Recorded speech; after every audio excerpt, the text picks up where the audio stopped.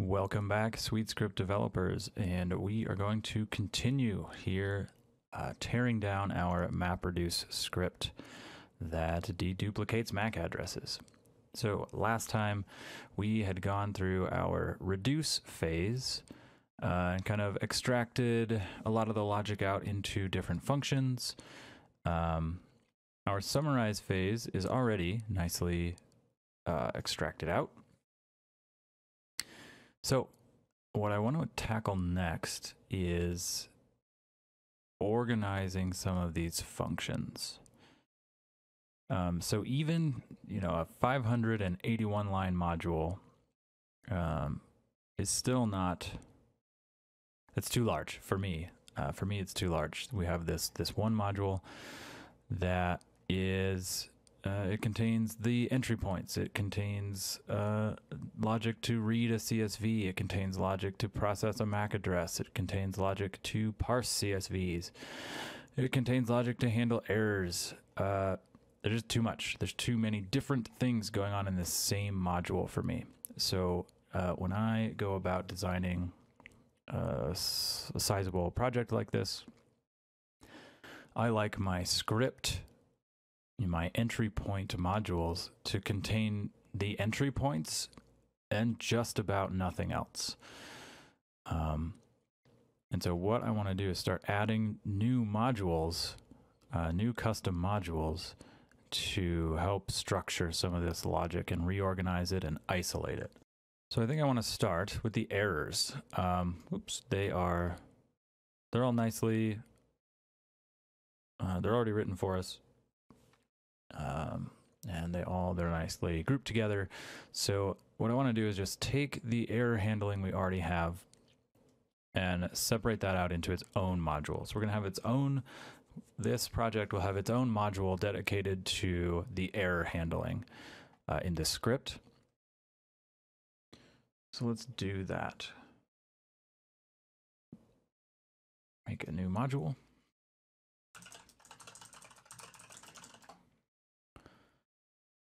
I'm going to shift the main module of mine over to the left.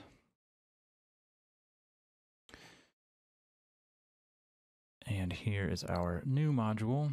I'm going to get rid of a lot of this stuff, but all right. So then I'm just going to take the error functions from the first module, cut them out, and drop them in here. And let's see, we need the runtime module, we need the log module, we need the email module, and the error module. Okay, let's do that. If you're yelling at me because the log module is optional, you are correct. However, I like to be explicit about my dependencies. The log module, along with the util module, are always loaded into 2.0 scripts. They are effectively global modules, so you don't need to explicitly add them as a dependency, but I like to do so anyway. And that should be really all we need to do. No, that is not true. We need to actually export these modules so that other modules can use them. Error in stage. There are two others. Okay, so we have added our modules. We have put our functions in. We have exported them. Now we need to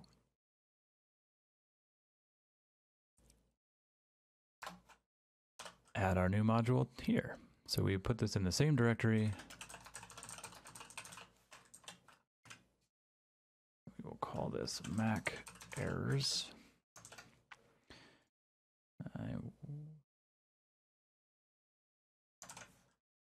And we will update all of our catch blocks.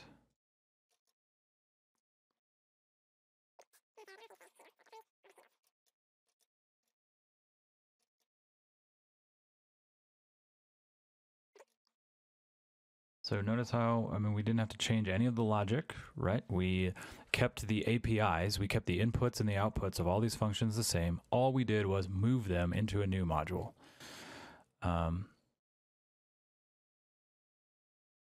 Okay, and so we're going to do something similar then for some of our other functions. So obviously the entry points are going to stay here. We're not going to move our entry points to some different script. And the read parameters is short enough and specific enough. I typically will leave that function in here as well. The rest of these, I think, are good candidates. Well, perhaps not the rest of these, but many of these are good candidates to be put into, well, first of all, this result split, we're no longer using this. This was an artifact of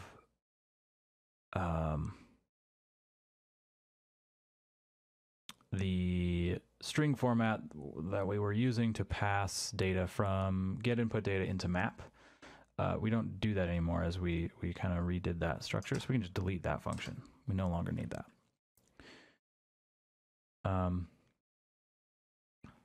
But a lot of times what I'll do with a project like this, I will have my entry point script. I might have an error handling script like this. When your error handling is significant enough, it has all this logic and it's sending emails and things like that, then definitely a separate module for that is warranted. But I almost always have kind of a core module for the project that represents the primary business logic.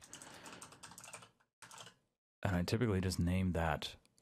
So we can see that all of these scripts I've prefixed with Mac dedupe because this is the MAC address deduplication project. And so over here, I call this map dedupe MR for map reduce. The refactor is mostly just because of this teardown. But so I prefix all those, and then the core business logic of the project is contained in just the, there's no suffix, there's no script type, it's just Mac dedupe or whatever the project happens to be. So let's get rid of, again, some of this. And for that, I am pretty much going to take all of this. Let's think about this.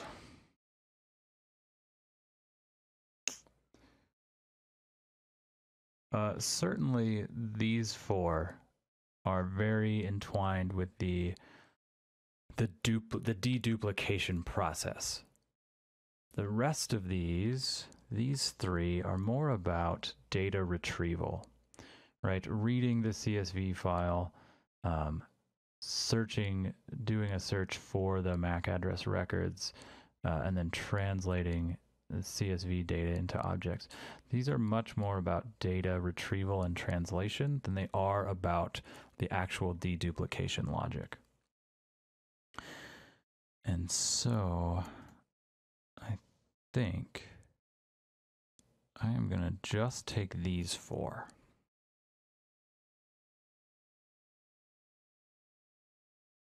I'm looking for modules that we need to import. I'm not sure that there are any. There's none in here. I don't believe there are any in here.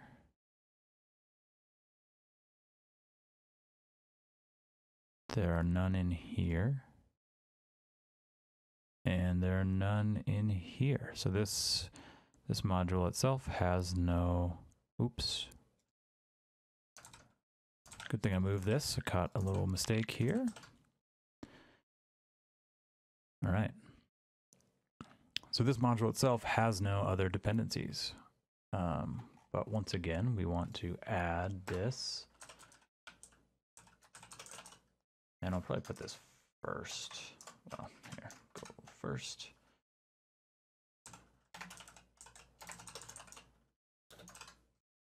Okay. So none of that was used, none of that module was used anywhere but the reduce phase. So this becomes, oh,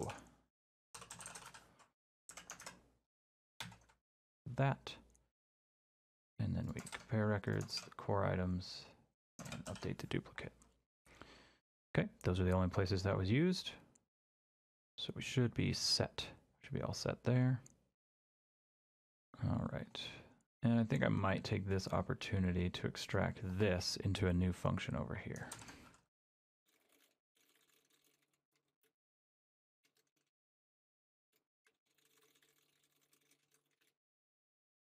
We need to be passed in the MAC address, which is what this represents.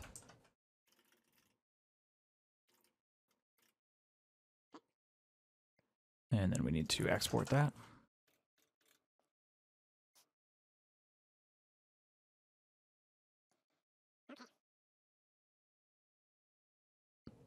Now, if I go back to my little collapsed view here, what else can we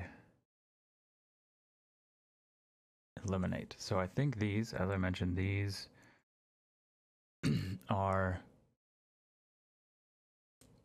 relevant to the data retrieval and manipulation for Mac dedupe. So I think I'm going to, again, cut these and make yet another new module.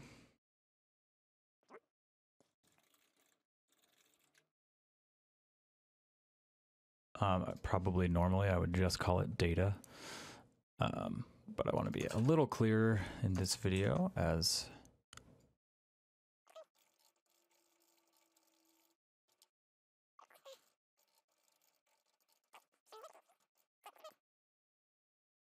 let's see which, so we need the search module, we need the file module.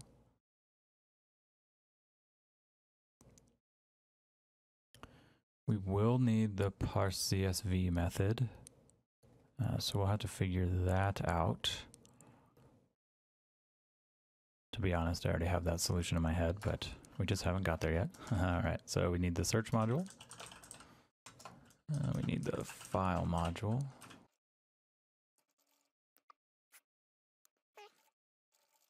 Make a note so we remember to do that. Okay, that takes care. I think we have all the modules covered in this function. What about this one? Search.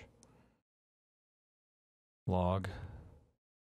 Okay, we need the log module. I think that's going to be it. We do need the process Mac function. So I think that one, this function is only used, this function here is only used here. So I think I'm just going to pull this into the module here. And it does not need to be exported, right? It's not used anywhere else. This function is not used anywhere outside this function, or outside this module, I'm sorry. So I'm not going to export it. But in the event you do need this MAC address processing somewhere else, you could export it. Or in that event, you might even consider moving this to its own module.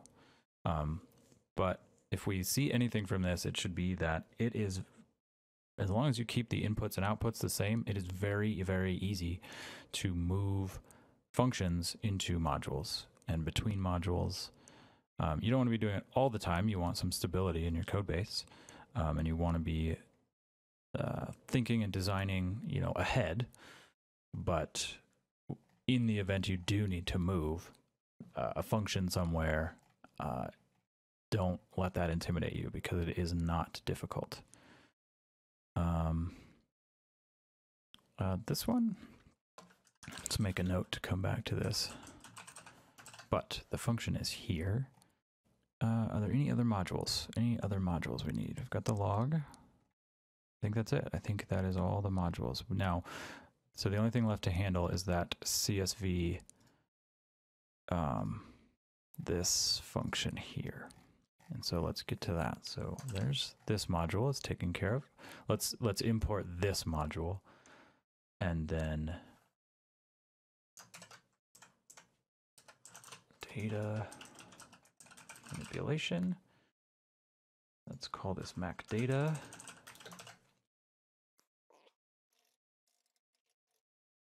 There is those two. And actually, I think find Mac records is only used in here. That's actually not a public function either, so we don't need to export that. Now, honestly, we could probably make just one public function for this module, and so that get input data would only need to talk to this module once, and it would send it all the inputs it needs and get all the outputs. And actually, I might do that. No, I'm going to leave it for now. But oftentimes, that's a pretty common design pattern I'll follow, is that when the module is more about the process flow, I only want the script to talk to it once, send it all the data it needs, and get back all the data, it needs. In this case, I will leave that for now. That is an exercise that you can do on your own. Okay. So the next thing I wanted to take care of was the CSV. So this is a very generic utility for parsing CSV data. It has nothing to do with our Mac deduplication project, other than the fact that our deduplication project depends on it and needs to parse CSV. But this could have much wider usage. You might have all kinds of projects that involve parsing CSV data.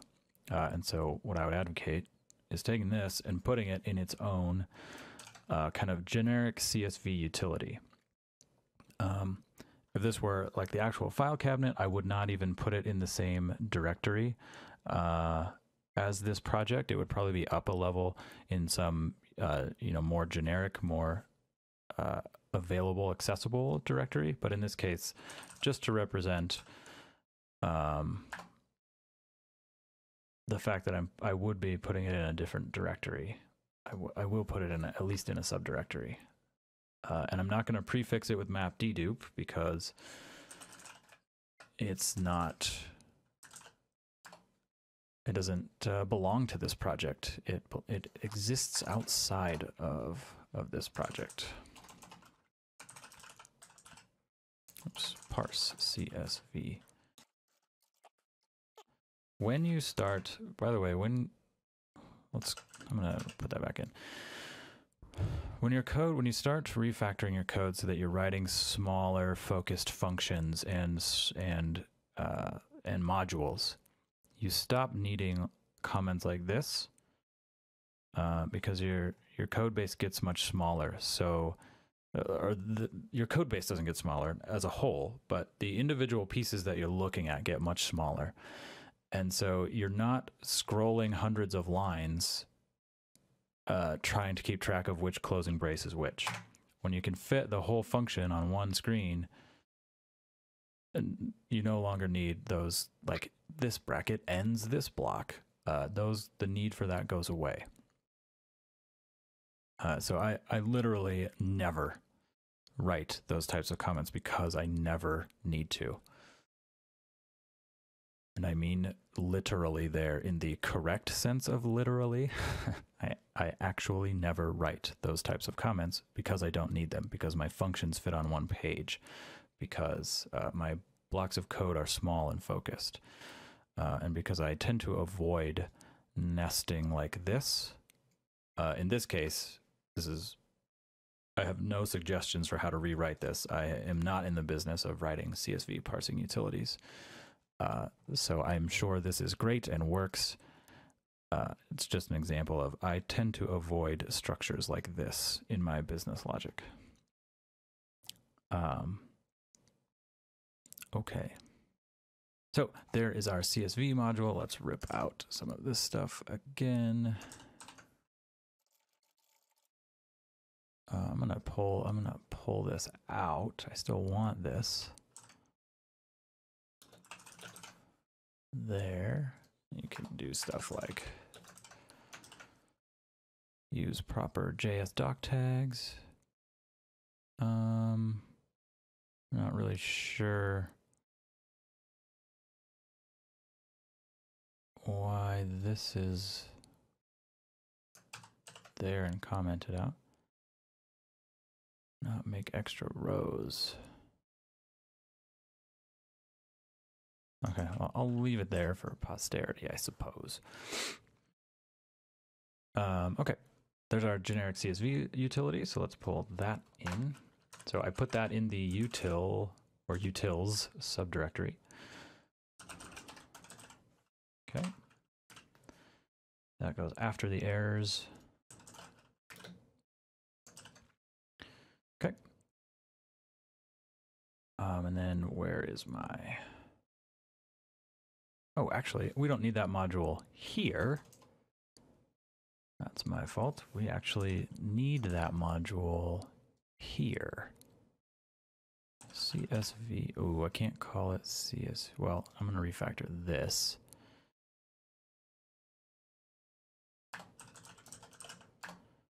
Like that.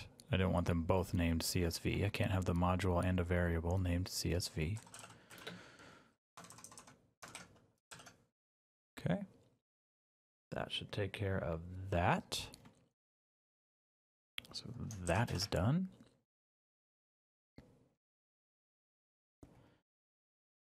I'll come back to you.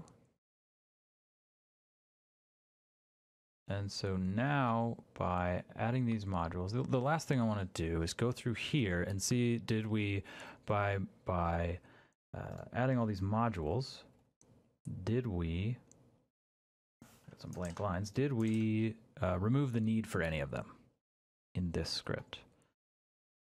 This create summary record, I think, again, there is nothing here.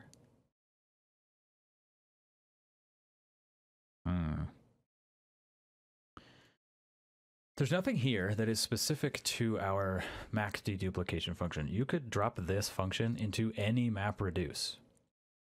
And it will all have the same data and it will mean the same thing.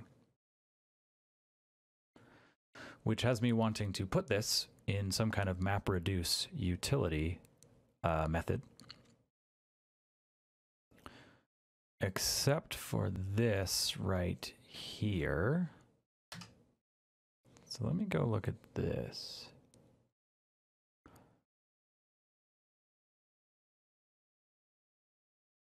Now the same is sort of true about this. There is nothing in here, excuse me, that talks about our map reduce, our specific deduplication project. Whereas in here, there is, right? There's the message we're adding and the error name here are very specifically MAC address related.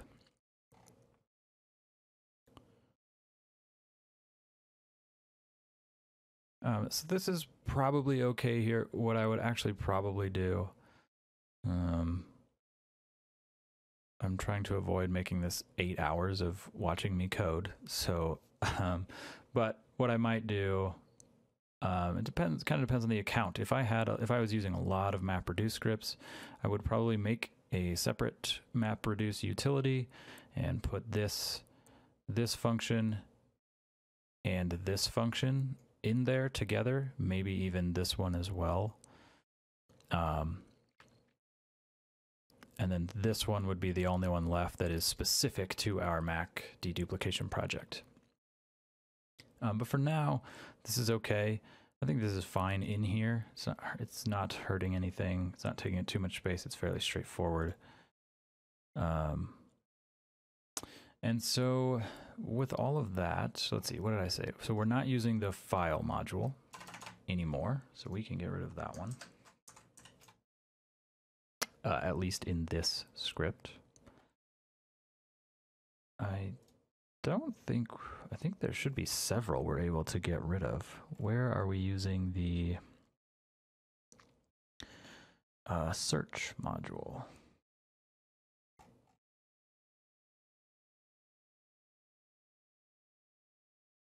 Let's see, search.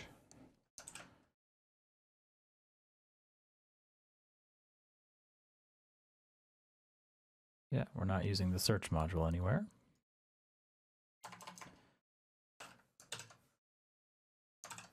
Ooh, this will have a lot of matches, but that's okay. Well, find. Okay, we use it in reduce. That's okay. How about email? I don't think email gets used anywhere. No usages. Runtime definitely gets used right here, right away. Error. No usages. Okay. We got rid of several module dependencies by doing this. We didn't get rid of them. We just reallocated them. We just refactored them, relocated them.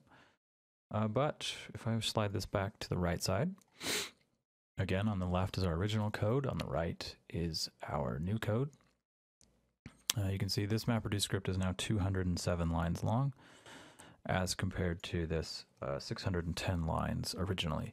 Now, we didn't really get rid of any of that code, maybe a few dozen lines, maybe.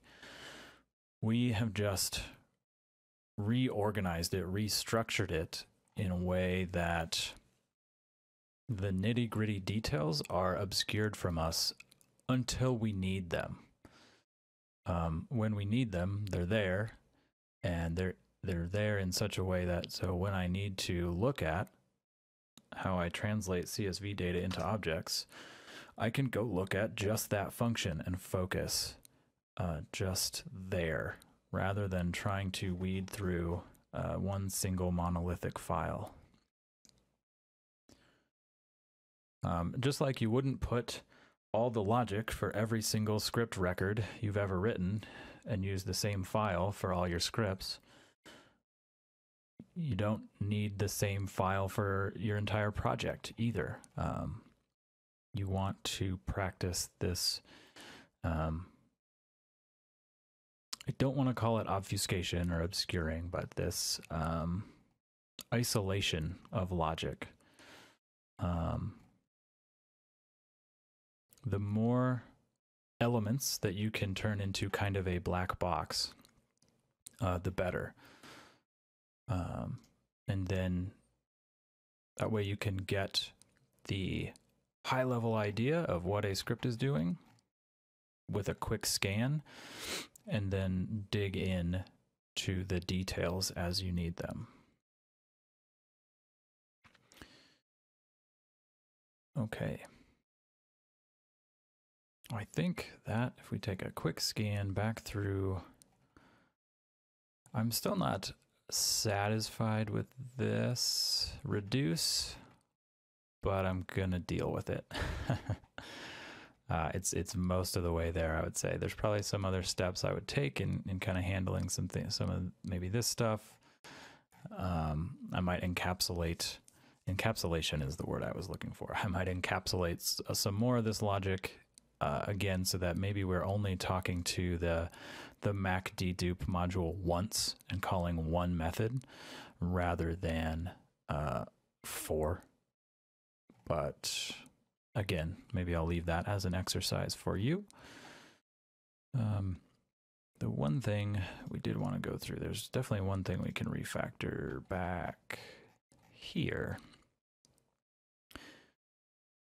I've seen this a few times now. I think there's another place where we do the split join. Oh, there was. We deleted that function.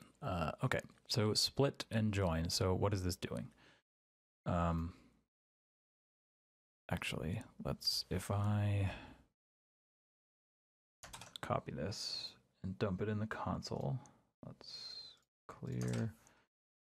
Obviously, we don't have a log method.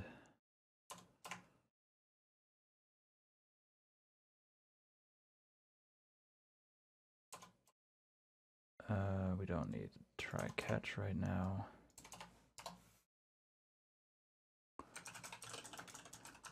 So what does this do? This splits on the space, on spaces, and it splits on a space and then joins. So if I do ABCDEF, what I should get back is the same string without the space. Cool. Same thing if I add a bunch of stuff like colons, semicolon, dash, underscore, what are some of the other, equal sign, any of those. I should still get back ABCDEF. Yeah, cool. So all this is doing is removing unnecessary characters. At least these. So split join, split join, split join, split join, split that. We don't need to do that. Instead, we can take all of those syllables, symbols, characters, and combine them into a single regex and use the replace method. Instead of split and join, we're going to use the replace method. So if we take all of these, I imagine we want to remove any white space. So regexes are a brand new skill. I mean, I'm not brand new skill. If regexes are brand new to you, they are an important skill to develop. Very powerful, but very steep learning curve, I would say. So, let's start our regex like this. Space. And we'll just put all these characters in here. Colon, semicolon, dash, underscore, quote, double quote specifically, single quote also. Oops. Equal sign. Okay.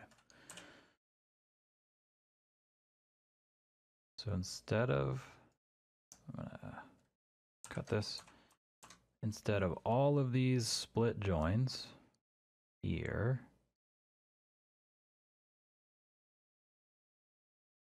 I'm going to just comment them out.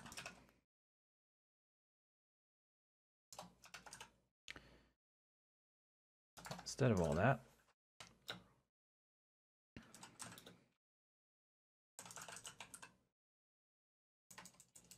bad characters. Okay. So all these are commented, and all I want to do is say macfix equals macfix.replace, and we want to replace the bad characters with nothing, with an empty string. I'll come back to the length stuff in a little bit. So let's see if we accomplished the same thing. Let's go back, come on. So here's the same, I'm invoking the same function, just with different logic, and I should, hopefully, if I did this right, get back ABCDEF. Not quite. So that is just because my regex is wrong. Why is it wrong? I think I need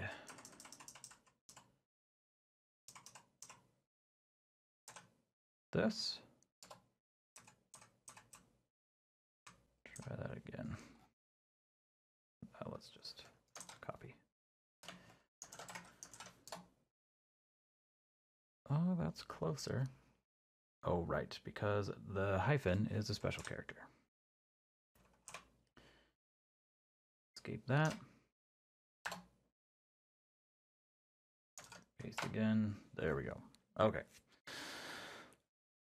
So instead of doing all these different split joins, we can use regexes and the replace method instead. So really this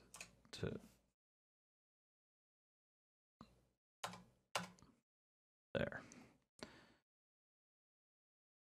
So instead of what we see on the right, we can have, I don't want to do it that way. Whoops. Ooh, I'm not sure what happened. Anyway, we can get rid of all this, all these lines, delete them. Grab our bad characters, regex. So this is saying everything between the slashes here is our regex. The square brackets indicate a group of characters, I believe, or maybe, yeah, a group of characters. So it's saying any of these characters in between the, or it will match any character in between the square brackets there. And then we use, we call our replace. So replace the bad characters, which are any of these, anywhere. The G says anywhere in the string. So replace the bad characters, any of these, anywhere in MacFix. Replace them with an empty string, or delete them effectively.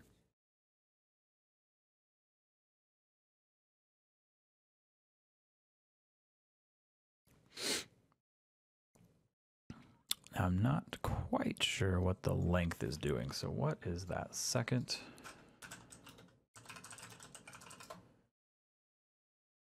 Let's get rid of our console string.split. What is that second? A limit.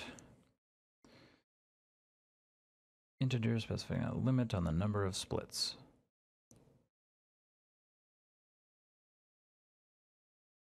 Are we just trying to limit the string to 12 characters?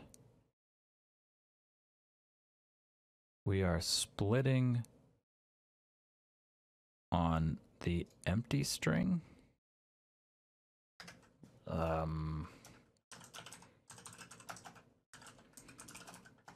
What does that do? Okay, so we're splitting on an empty string, and then which basically splits our string into an array of characters, kind of explodes the string into its individual characters, but then we just rejoin it back into the original string. I'm not 100% sure what the intent is here. This line effectively does nothing. We explode the string and then recombine the string. So I don't know why that's here.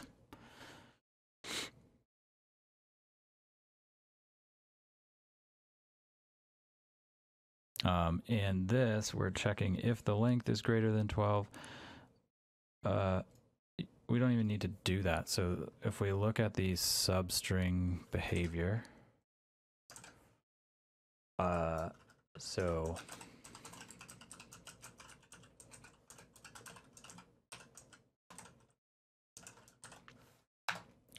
the idea is to grab the first 12 characters. Is the purpose of this. If the string that you give it has less than 12, it doesn't pad it out. There's not a whole bunch of empty characters or anything like that. So we don't even need to check this length. And we also don't, so we can combine a lot of this. This does not need to be inside the try catch. This is not a helpful comment. And we can really get rid of a lot of this stuff.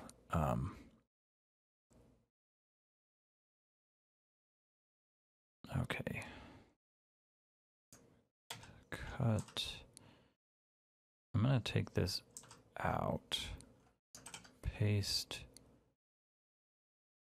This becomes Mac incoming.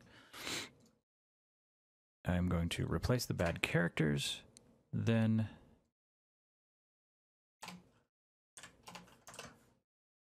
cap it at 12 characters. If you, kind of nice to break that into another line, so you can clearly see that there are two steps. This does not need to be in the try catch either, so that can be out here. Oops. There. So we've taken that function from the 20 lines or whatever it was before down to 2 effectively. 2 or 3 depending on how you want to count them. That's really, none of that has anything to do with SuiteScript. That's all. These are all native JavaScript methods and objects, object types.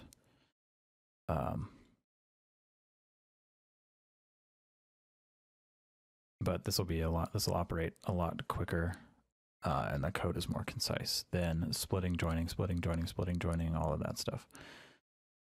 Okay. Now, there's probably some other things we could do in here. Definitely one thing I would go back through after this is logging. We've made a lot of new functions,